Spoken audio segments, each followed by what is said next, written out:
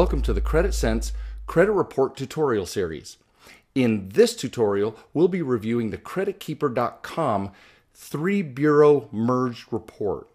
Now, what is interesting about this particular credit report, not only does it have all three bureaus side by side so that you can compare them against each other easily, but more importantly, it's essential to understand that the credit scores that are listed here are FACO scores. If you're a CreditSense client, you'll remember what a FACO score is compared to what a FICO score is. But these FACO scores can be instrumental in helping us understand how to improve our credit scores and track it every single month. So let's take a look at the actual credit report. The very first page that comes with the credit report is this graph, and they cast out approximately a year, 13 months to be exact. And you'll notice Experian has a score here, Equifax has a score, and TransUnion has a score. The legend down here shows you which colors represent which bureaus, and since this is the first credit report we're pulling, you'll be able to see your starting credit scores. Now, for those of you who are CreditSense clients, it is essential to monitor this every single month so you can see the increase in your credit scores. And that's why we recommend mycreditkeeper.com. So, continuing, one of the interesting features of this credit report is that while it's live, you can actually check these buttons down here to show only one, two, or all three credit bureaus at a time. So when you have a year's worth of data, by deselecting or selecting these various boxes, you can get an idea of what the progress has been for each of your credit reports and in comparison to the others. So let's continue down. Again, in the live credit report, these links allow you to dispute inaccurate data, as well as help you with educational pieces, credit tips, etc. All right, let's continue to the second page. Now, as with this entire credit report tutorial series, we've used the exact same client to show the credit data across the board so that we have, we can compare apples to apples. Well, the first thing that we run into is the personal profile. Now, Experian, Equifax, and TransUnion are listed side by side in every instance as we will go through this credit report. When it comes to the personal information, what's being reported is this person's name, last name Ray. But notice they have a typo for their name. It's under, also known as, or the AKA. So we already know that there are significant errors that are going to be reporting on this particular credit report. If we have John Ray and John K, that brings in a complete new dynamic of what might be reported on the credit report. So careful comparison between this credit report and the consumer disclosures that you get directly from the three credit bureaus, also available through annualcreditreport.com. Careful analysis and comparison will be required to make sure that only the proper accounts are listed. Well, in this format, the name is used across the board. Then there's also, in Experian, an additional AKA or an alias is listed. Equifax and TransUnion do not list those. We have the year of birth, and then we have additional addresses. Now these addresses, notice we have several addresses listed, almost looking random across the board. So if you're a CreditSense client, we must ensure that there is a singular credit identity that we present to all the creditors and to the credit bureaus. And this is a perfect example comparing them as to why that is so important. So continuing, it shows the current employers, previous employers, etc. But notice it says current employer, but we have a Wingers, we have Pace Advertising, and Kilgore Management. All of them cannot be correct. Again, this is a perfect indication that all is not right on this credit report, and we will go through and find some of these errors. All right, let's take a look at the credit summary, which is the next section, and it shows again across Experian, Equifax, and TransUnion. We have real estate accounts, revolving accounts, installment accounts, other accounts, and the derogatory summary down the left side. And here we have pure counts, balances, how many are current and how many are closed. Same with revolving accounts. Balance, currently open, currently closed. Look at the difference between the current. There's 100% difference. Twice as many on Equifax as on Experian, and 3 times as many on Equifax as on TransUnion. Again, indicators that there are errors on this credit report. Now we continue through the installment accounts, would observe the exact same things, and other accounts. And now the derogatory summary, notice that there are 6 derogatories on Experian, 0 on Equifax, and 2 on TransUnion. So those are the inquiries, and public records are same across the board. Collection accounts, 2 of them have 4, but 1 of them has 3. Again, we want your credit profile can be managed and optimized as we gain control over all of these variables. All right, continuing. Now look at the current delinquencies. There's 2 delinquencies on Experian, 1 on Equifax, and 1 on TransUnion. And prior delinquencies, we have the same on TransUnion and on Experian, only 4. So this gives us an idea kind of what the range is and how far off some of these indicators may be. All right, so when we go to the account history, we're going to be looking at all 3 credit bureaus. So let's move up so that we can see. Here's an IHC. All right, notice here is where the account name is. It's also listed here under account name, but the next account happens down here. So all of the information from here all the way down to this chart all appertain to this particular account. So we have the account name, the account number, what type of account it is, the status, whether or not there's a monthly payment, date opened, balance, terms, charge off or collection. Now, this particular account is only being listed from Experian. Part of what we need to understand is that way up here, notice there is there's 45-point difference between Experian and TransUnion. Part of the reason for such a huge range between the credit reports and the credit scores is because varying accounts are listed only by 1 or more, or 1 or 2, but not all 3 of the credit bureaus. All right, here we show that they have a 24-month calendar, and notice down here it says CO, which is a charge off, and this was charged off in April of 07. Now let's go to an account we can look at, has a little bit more information with it. Account name, all things stay the same, but notice Experian reports it as America First Credit U, Equifax is Amer First CU, and TransUnion is Amer Fist CU. So even the names are showing up on the credit report differently, even though they're probably being reported the same by America First Credit Union. Okay?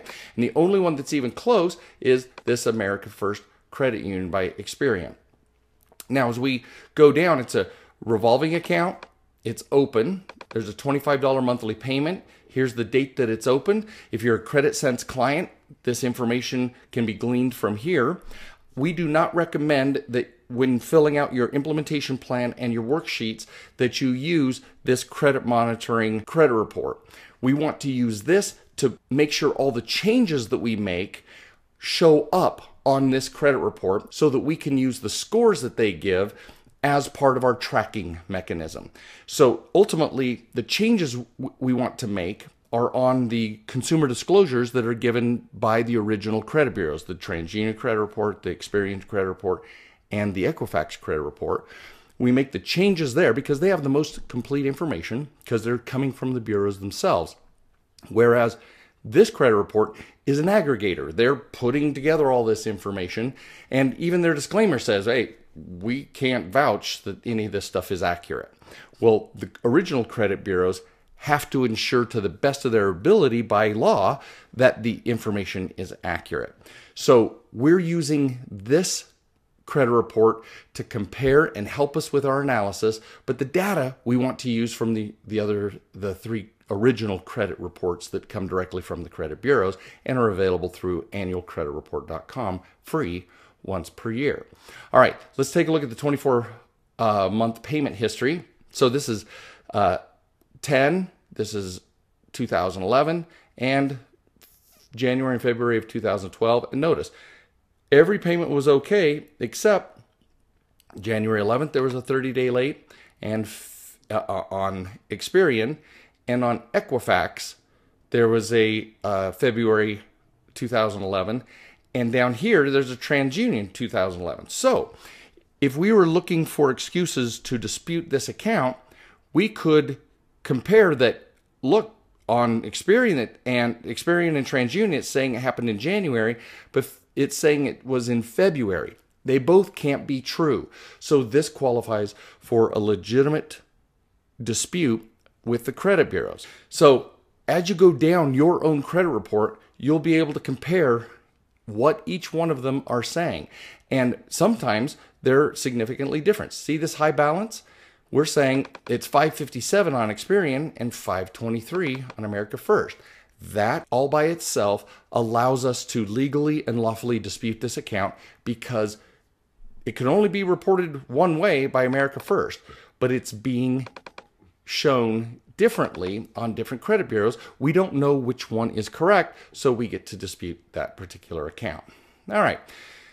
Same with U.S. Department of Education. These are installment accounts, they're student loans, and all the information again is down here. It's not reporting in this trade line, it's not reporting to Experian, but only to Equifax and TransUnion. So we'd want, notice all the amounts line up. Everything appears to line up. All right, let's continue down and find a different type of account. Here's a GE, CRB, JCPenney. As we've said, anything that has a slash in front of the store name is a finance company card. The paper's being carried by a finance company card.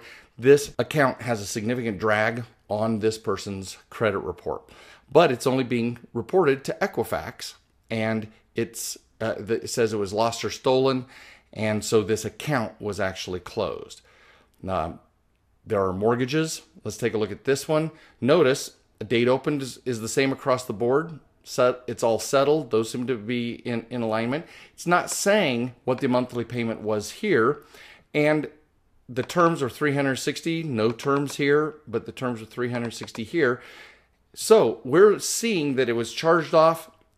Everything doesn't jibe, but this particular credit report doesn't necessarily give us a reason to dispute. We could saying, oh, well, what was the past due amount? We might be able to dispute saying there are irreconcilable differences on this credit report. We want to know why, and so we dispute the account accordingly. All right, and the next section here at the bottom of all of the accounts, here's the legend. And it shows if it's current, it says okay, there's no data, 30, 60, 90 days late, 120 through 180. Here's where we got the charge off or collection, and here's where we got a repossession or foreclosure.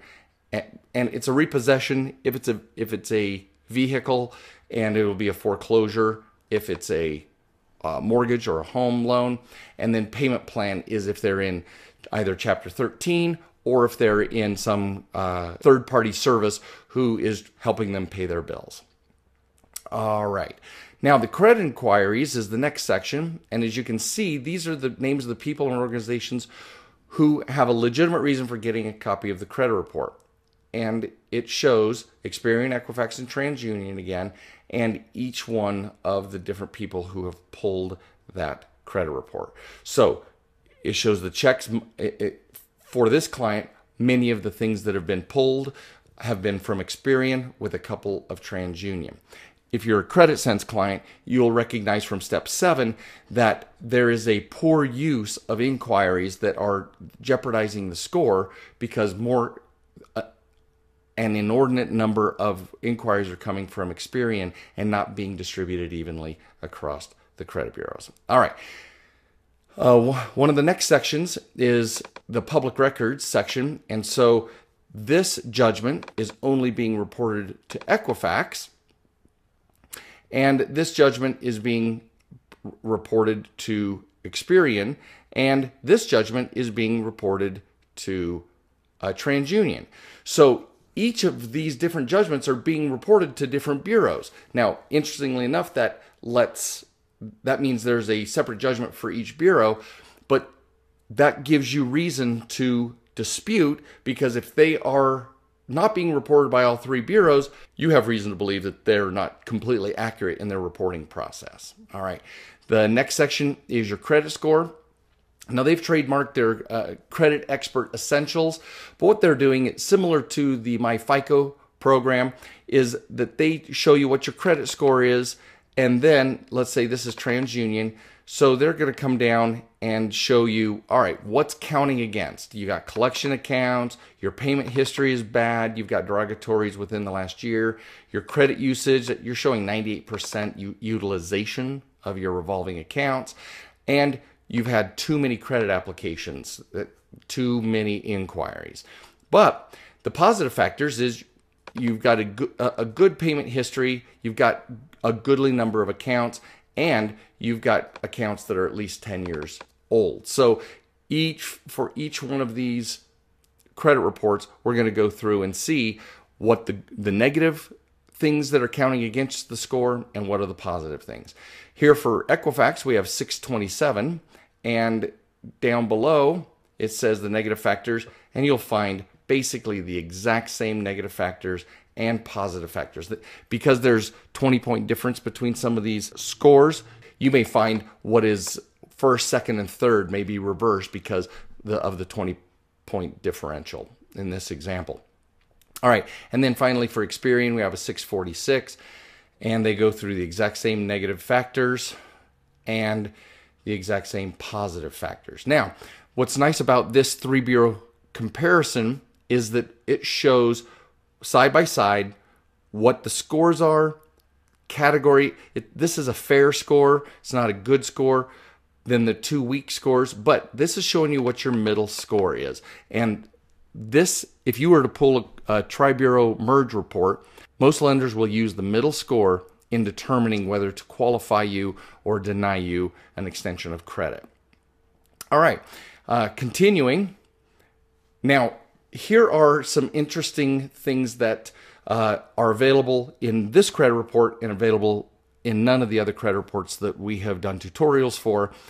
Notice there's a plus signs and minus signs. What these do is there's a positive factor, negative factor, blank is no factor, and positive and negative. So if you notice here, collection accounts and public records are, of course, negative across the board. Credit accounts, you've got positive ones because they're open and they've got either decent balances or decent ages. Credit applications, Equifax is positive, Experian is negative, and TransUnion is negative. Now remember, TransUnion only had 2. So if Equifax had none, and that's why it shows positive. If you're a CreditSense client, you know that it is important to have a moderate use of inquiries spread evenly across all 3 bureaus. Okay, now this one is a very, very powerful report that they're providing here. They're saying that each account that is being reported differently is affecting your score differently. So notice as we go down, here's the record ID, so you can go up and look up in your trade lines and find the actual account. But notice the impact on the score is high.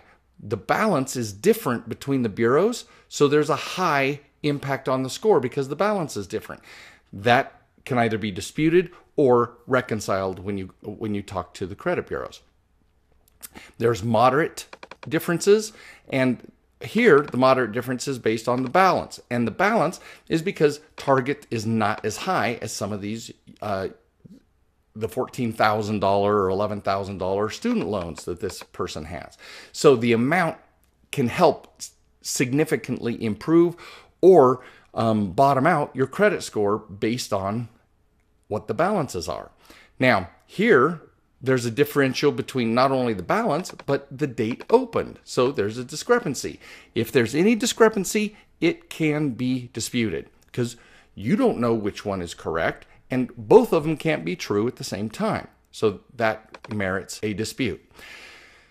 And as you go down, it starts high, goes to the moderates, and then you go to the lows. And these if you'll recall, the America First and the Mountain Credit Union were $300 and $500 balances. So even if the balances are different, it's a low impact, but still it allows, if any of these are negative, it allows you to legitimately and lawfully dispute the account because the balance has to be the same across the board. When it was opened or closed has to be the same, etc. So this gives you a great opportunity to see what can legitimately be disputed. All right, and that goes all the way to bottom for every single one of these accounts. Now, they even include inquiries here, and notice there's very low impact because and they're not saying that there's a difference in dates or difference in balances. They're the same across the board. All right. Now, another summary shows that for all of the credit accounts that are listed, there's 46 distinct records, but Equifax only has 30 of them, Experian has 32 of them, and TransUnion has 31 of them. So there's some overlap because there's 46 records.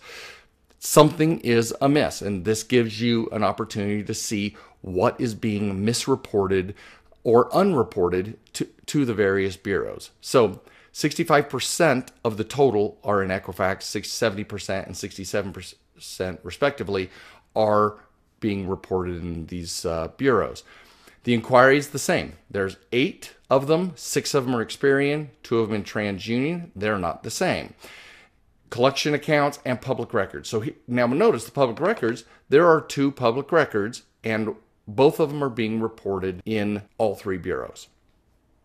All right, here are the numbers here. It tells you whether or not it's typical, but this is not relevant to us. We don't care if it's typical. If there is something being misreported, we want to dispute it so that only accurate, verifiable, and correct information is being reported on our credit reports.